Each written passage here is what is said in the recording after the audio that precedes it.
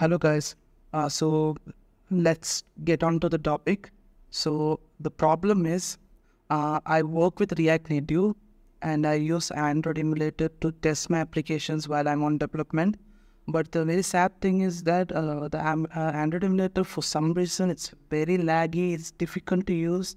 Doesn't matter how much RAM or processing power capacity you have, it's still very laggy.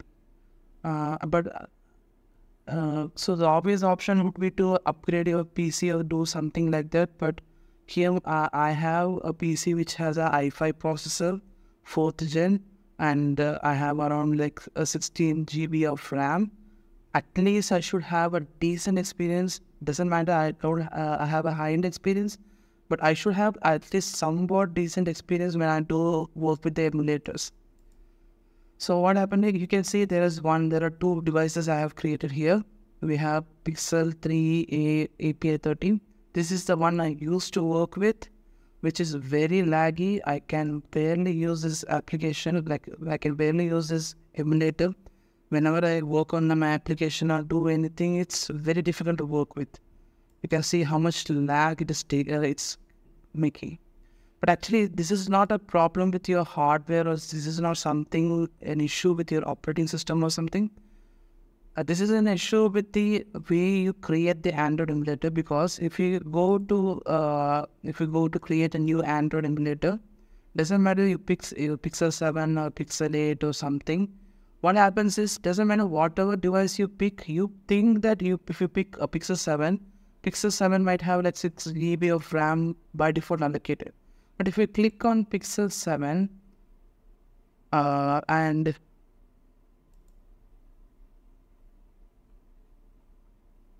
if you see here, you see by default that device is only having 2 GB of RAM allocated.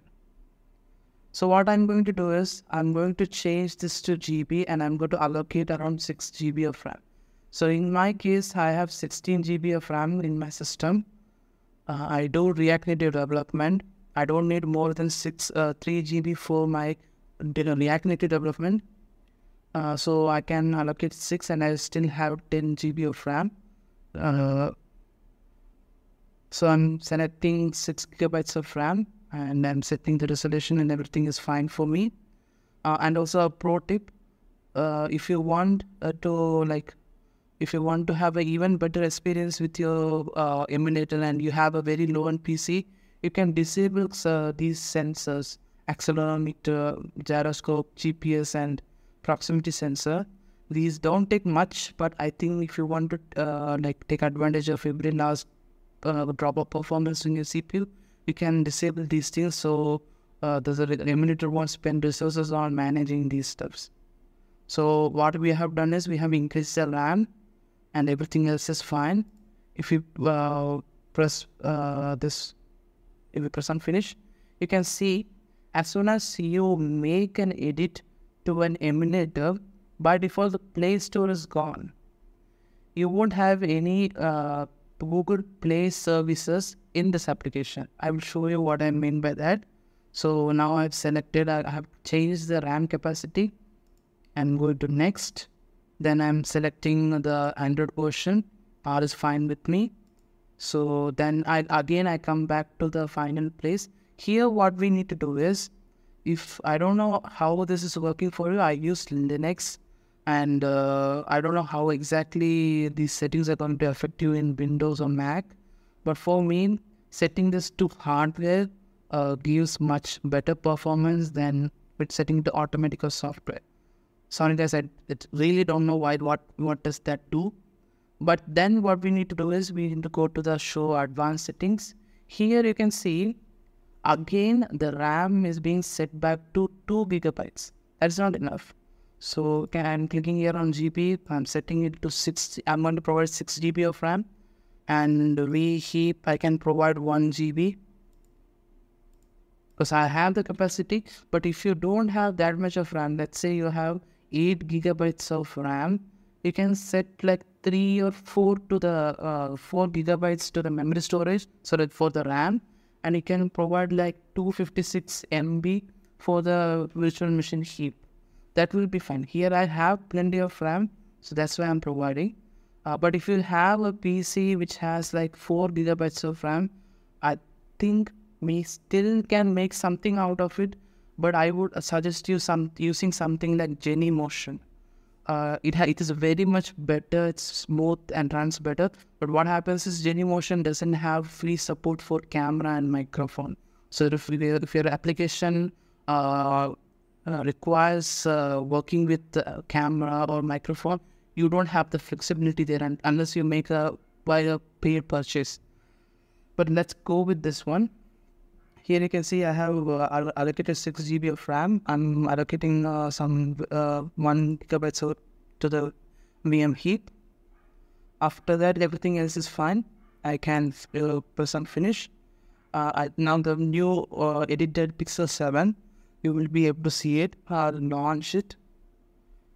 But still, the Pixel 7 will have some issues when I'm doing the screen sharing. But for some reason, when I record the screen, no matter how much I optimize it, it still have the lag. I think something to do with my my operating system and the graphics driver. But you can see it's much smoother. It's much better than what we had with Pixel 3. Because you can see I'm running Pixel 7. It's a high-end smartphone I'm trying to emulate, but it is working much smoother than the Pixel 3a. That is because we have allocated less resources to that. So if your requirement is to have a speedy emulator who doesn't care about the Google Play service, you can end your video right here. You can go back to what you're doing right now. But if you are a person who have to work with an application which requires the Play service, let's see how much fast it is. You can see how fast it's working. It's smooth, almost. It's at least usable. Again, you can see it's at least usable. So now what we can do is we need to have the Play services. For example, I'm developing an application right now which requires the Play services to do some identification, like an app similar to Cam Scanner and Adobe Scan. I'm just trying out. So one of the plugins that I'm using requires Google Play services. I think when you work with multiple libraries, you need to have some of those things here. So now that is what we are going to do next. We need to have the Google Play services installed. So for that, what we can do is we have to, this is why, I don't know why I have to do this, but you should not just close it. You have to first shut it down. Only in that way, these things will work. And also, before that, you also need to have a, you can see here I have the API 30. So we also need to have a default installation, like nothing. You have to go here, select whatever the phone you have selected. So let's say Pixel 7. You have to just create a stock one just like that. Select R plus nice. Don't make any changes. Create an exact emulator like this, but it should have the same API 30, API 30. Doesn't matter what device you're using. The API version should be the same. I will let you know why that is the case. So you can see now the emulator has been turned off. Now I can remove the emulator. I can stop it entirely. So it has been stopped. So what I need to do next is, I have to click on these dots and I have to see show on disk. So this will open my Explorer. Here you can see there's a file config.ini. So I have to make 2 changes here. First, you can see the Play Store is disabled. So turn this value from false to true. Then you can see there is like so there is a way these things are being stored in our system. So whatever is related to Android API 1130, it is stored in a specific place. So when we create this Pixel 3a, which is we created in a way that it was intended to be created. So when we do that, this folder will be there. There will be an API 30 folder which has Play Store files. Sorry guys, I don't know how to access it right now. I'm just making this video because I was facing this issue right now, so I was not able to find any videos. So what we need to do is just add underscore say to. So what you need to do is you need to add you need to update this URL here. You have to change the Play Store enable stuff. Then you can save this.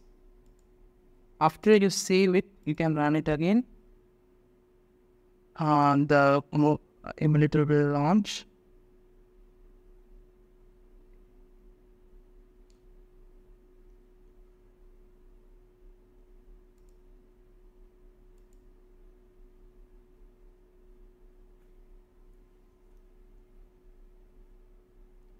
Say, like seeing it smoothly running, it's a what we would say it's a nice thing. Because I was working with this laggy Android emulator for like 3 years now. Okay, and I have to fail to connect. That's fine. Anyway, it started, right?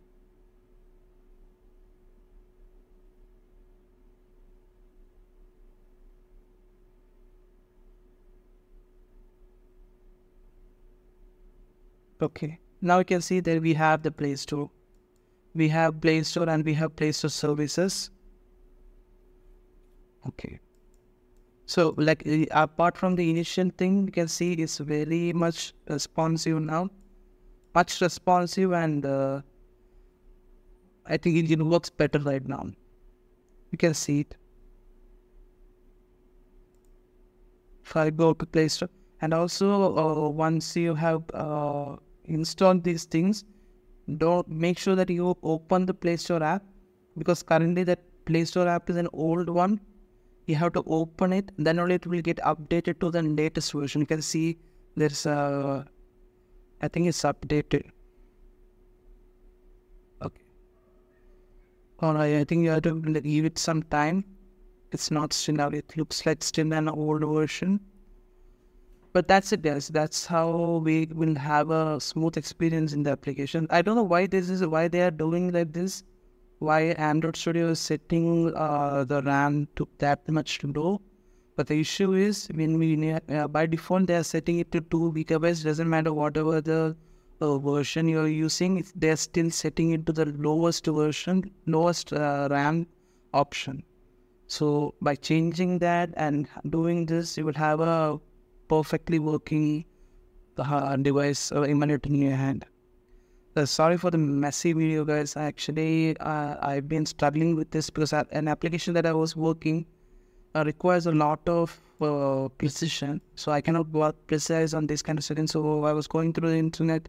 I was not able to find any proper video, and there was some videos. I got some ideas from some videos, but I didn't have everything in one video. So I thought I'd make one myself and have it for you guys. If somebody still has a doubt, you can just let me know in the comments. If so many people have started to asking for clarification, I'll make another video, but I'll make sure that video won't be messy like this. Thank you, guys.